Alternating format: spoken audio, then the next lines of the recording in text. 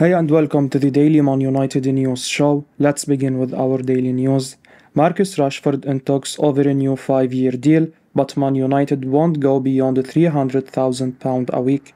Manchester United are prepared to finalize a new long-term contract for Marcus Rashford, provided he accepts a basic salary of £300,000 a week, the Sun report. The England international has been in superb form for the Red Devils this campaign, registering 16 goals and a further 6 assists from 26 appearances in all competitions. United boss Ten Hag recently described him as unstoppable after his match winner in the derby, and talks are now underway with him over a fresh long-term deal. Rashford currently earns £2,000 a week until June 2024. United are ready to prolong his stay if he accepts a 50% pay rise on his salary with incentives on top of that. The club are quite clear that they want to break their wage structure for the 25-year-old. They want to keep the top earners in their squad within the £200,000 to £300,000 a week bracket and have asked De Gea to accept a 27% pay cut on his £375,000 weekly wages. Rashford has been tremendous for United this season. He has been hugely influential in the Premier League, where United are in a healthy position to finish in the top 4 at the moment. Ten Hag is obviously a big admirer of the club graduate, and it's a no-brainer to reward him with an improved deal. There are no surprises that they are prioritizing his contract over others. Rashford may want a huge pay rise in the prime of his career.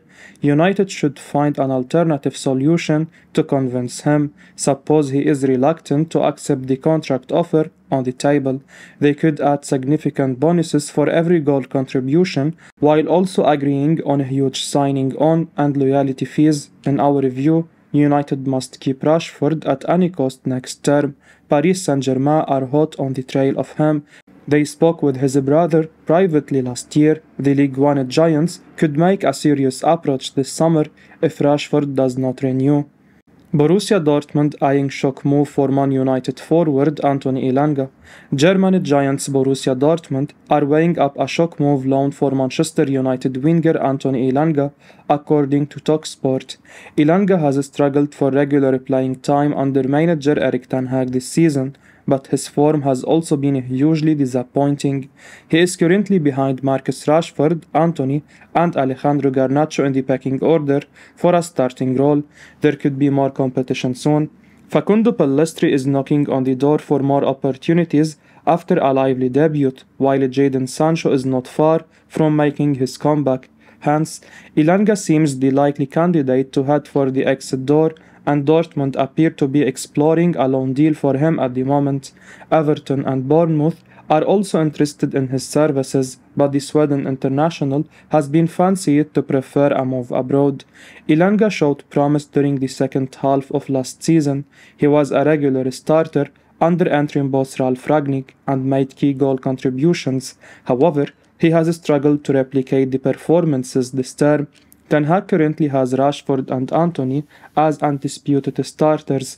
When he has changed the formation, Bruno Fernandes has also started out wide.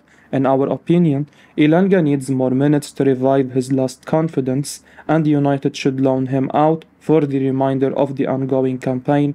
Instead of fighting a relegation battle with Everton or Bournemouth, a move to Dortmund would be best for him, as he can also play in the Champions League.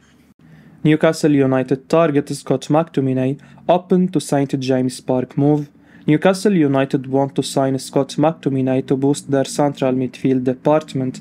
According to The Telegraph, McTominay is open to moving to Newcastle because of his apprehension regarding the playing time at Old Trafford. The 26-year-old has been a mainstay for United in recent years. Jose Mourinho unearthed the youngster during his time in charge. Ten Hag figured out early that the Red Devils needed to sign a defensive midfielder who can control the pace of the game, something McTominay failed to do. United went big to get Casemiro to the theatre of dreams, who has brought authority and energy to the midfield, which was missing for almost a decade. The Scotland international has not been playing regularly under Ten Hag. Casemiro's dominance in the number 6 spot means it's almost impossible for McTominay to replace the Brazilian until the latter is injured or rested. He does not have the vision or the creativity to play at number 8 or 10 for United. He offers physicality to the team, but not the incisive passing ability that Christian Eriksen possesses. With Donny van de Beek injured for the rest of the season, a January exit for McTominay is not an option. However, if an opportunity arises next summer, United should try to offload the midfielder to Newcastle at a hefty price. He is still young, with the prime of his career ahead of him.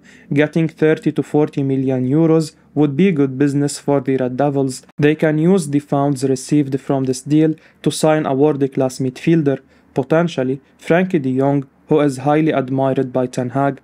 A midfield of Casemiro, de Jong, Eriksen and Bruno Fernandes would take them much closer to a serious Premier League title fight. Preston North End boss offers an update on whether Zidane Iqbal will arrive from Manchester United. Speaking to Lancashire Post, Preston North End boss Ryan Lowe offered an update on whether the Manchester United youngster Zidane Iqbal will join the club. It was reported a few days ago that Iqbal could be allowed to go on loan to a club where he can get first-team football experience.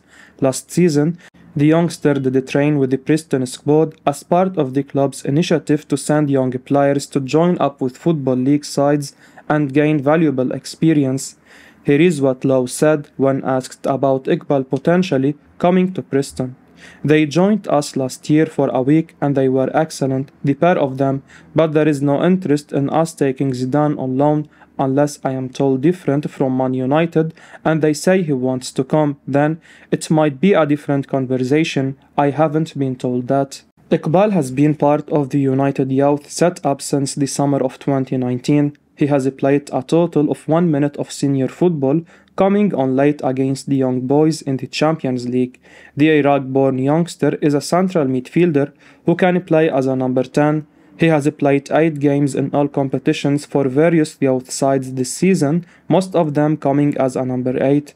With what we have seen from Erik ten Hag this season, it's clear that he does not shirk away from giving young players a chance to showcase their skills. Alejandro Garnacho is one prime example. Iqbal hasn't gotten that nod so far. Hence, it might be better for him to leave on loan to a club that can guarantee some first-team minutes for him. Once that experience is gained, it would be slightly easier for him to make a push for a senior team appearance at Old Trafford. The 19-year-old is a bright young talent who would do well at Preston. They should be looking to get him for the rest of the season. Manchester United new boy Wout Weghorst expresses his hunger for scoring goals. Manchester United's new signing Wout Weghorst admits that finding the back of the net is his prime objective. The Dutch international recently moved to Old Trafford for the remainder of the season on loan. In his interview with Man Utd.com, he expressed his thirst to score goals. He said, "I want to score goals here. I am a striker, and I think every striker knows it. You are living for scoring goals. That's the thing we have been working all week for, to get it done at the weekend, and that's definitely something I want to achieve here also. That's also what I meant by being part of it and contributing. Of course, for me as a striker at the end, it's also all about goals." Expectations cannot be huge from a loan signing, but Weghorst has a significant role to play for the remainder of the campaign. Man United are alive in every competition and putting up a strong fight for the top 4 positions in the Premier League. With games coming thick and fast, Ten Hag will need attacking options who can contribute from the bench. Standing at 6 feet and 6 inches, Weghorst will offer physicality if United want to play a direct style of football. Anthony Martial has been the victim of injuries throughout the campaign. His injury-prone record means that Ten Hag cannot trust him to start every game, and even if he does, he will hardly play all 90 minutes. Weghorst will bring the focal point to United's attack in the last half hour or so. With Luke Shaw, Christian Eriksen and Bruno Fernandes, United have players who can float in threatening crosses towards the towering striker. If the 30-year-old can score goals in double digits by the end of the season, the United faithful will term his loan signing as a successful one. Report claims Ten Hag wants to sign €90 million Dusan Vlahovic. Manchester United are reportedly refusing to let go in the race to sign Juventus striker Dusan Vlahovic. That's according to a report from Corriere Torino, who claim that Juventus are keen to sell the 22-year-old, with United closely monitoring the situation. However, Juve will not allow the Serbia international to leave for anything less than a whopping of €90 million. United clearly won't be paying that kind of money for a centre forward this month, having already signed Wout Weghorst. However, this will be one to keep an eye on in the summer transfer window. The Juventus striker is still very much on Erik Ten Hag's radar. According to reports coming out of Torino, it's suggested that the Dutchman will have to spend big to bring him to Old Trafford. Despite the monstrous price tag, United should go all out to sign Vlahovic. He is a tall, powerful bully and would be a great focal point for United's attacking play. He is also an excellent finisher. His career goal-scoring record of 88 goals in 193 games is evidence of that. Vlahovic would be a tremendous addition for United. Whether the owners, current or new, are prepared to meet his €90 million valuation remains to be seen. Manchester United lining up summer 2023 transfer bid for Napoli forward Victor Osimhen. Manchester United are lining up a summer 2023 transfer bid for Napoli star and Nigeria international Victor Osimhen, according to El Mattino. The Red Devils are amongst several clubs monitoring the 24-year-old ahead of the upcoming transfer window. Erik Ten Hag is already working on a deal to bring the striker to Old Trafford. Osimhen's agent are looking to bring their client to the Premier League. However, the Nigerian has asked his agent to stop discussions on possible moves, considering the Italian giant's position in the Serie A table. Napoli are leading the league at the moment and have a 9-point gap at the top. As a result, the Naples-based club now have the chance to lift their first Scudetto since 1990.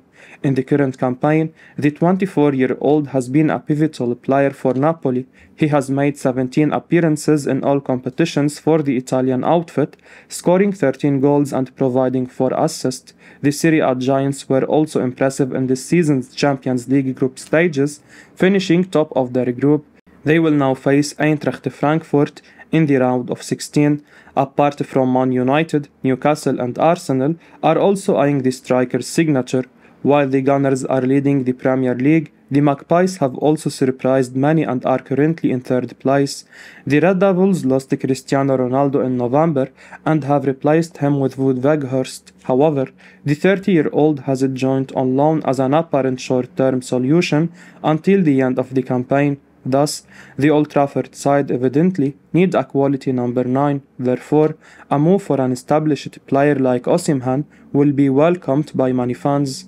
Antonio Conte rules Manchester United out of Premier League title race. If any manager wanted to rule Manchester United out of the title race before the season, it would barely have been worth stating. After all, the Red Devils finished 35 points behind first place in the 21-22 season. As we reach January 2023, United's form has put the team into a position where a title charge is at least up for discussion. Defender Rafael Varane insists it's possible, and considering the team's impressive form and strong defensive record, you probably can't quite rule a title push out just yet. Except if you are Antonio Conte, who does not believe Manchester United are a viable contender. Tottenham Hotspur manager Antonio Conte does not believe Manchester United are a viable contender for the Premier League. Speaking at a press conference quoted by the man, Conte said, "In my opinion, Arsenal and City, they are the only two teams that can fight for the Premier League in this season." Conte was speaking after his Tottenham side slumped to a 2-0 defeat to Arsenal. They face Manchester City on Thursday night at the Etihad. A defeat likely beckons for Conte's Tottenham, but if they win and United beat Palace, then Erik Ten Hag's side will move into second place ahead of a visit to Arsenal this weekend. Conte's reluctance to brand United as title contenders may eventually be the right call. However, right now, the team is well placed to get into the mix. Tottenham are certainly not in the equation. They are 5 points behind Manchester United, having played a game more. United beat Spurs easily earlier in the season, winning 2-0 at Old Trafford with Fred and Bruno Fernandes the scorers. I will be uploading daily Man United news show, so keep your eyes on the channel and don't forget to like and subscribe. I appreciate your support. Peace out.